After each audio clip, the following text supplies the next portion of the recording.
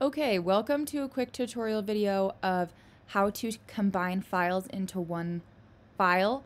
A lot of the times we have forms with multiple pages that you sometimes need to scan and upload, but the system only accepts one upload. So if you do multiple, it'll overwrite it and we'll just see one page. So sometimes you do need to combine files into one PDF or one file. First, I will kind of go through how to do this on a Mac or a MacBook or anything like that. So here's kind of how I do that. The best way that we've found.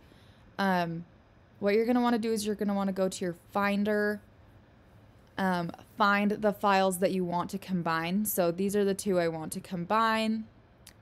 What you're going to do is select one, press the Shift key and hold down, and then select the other one while you're doing that. So they're both selected. Then what you'll do is right click. It'll pull up all of these options. You're going to go to Quick Actions and create PDF.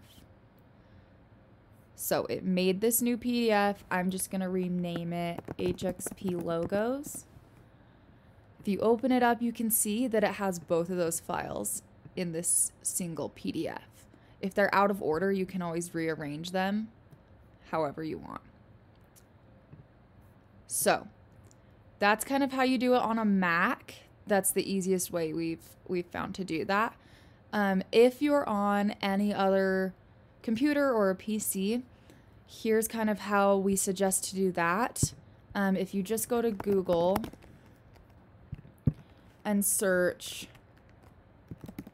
combine files into PDF, a couple different options show up that are typically free. This one is one that we usually like to use. So click this, click upload files, HXP Logos. I'm going to click the one that I want.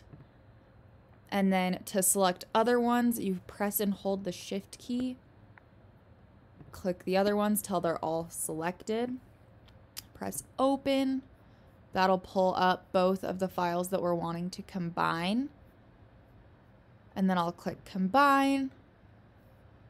And here it is. It's called combined PDF. It's downloaded it to my computer. So I'm going to come in here, go back, see the one that's called combined PDF and open it. And there it is. They're both combined.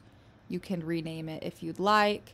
But that's kind of how we suggest to do that. And you can upload that one file with all the different pages.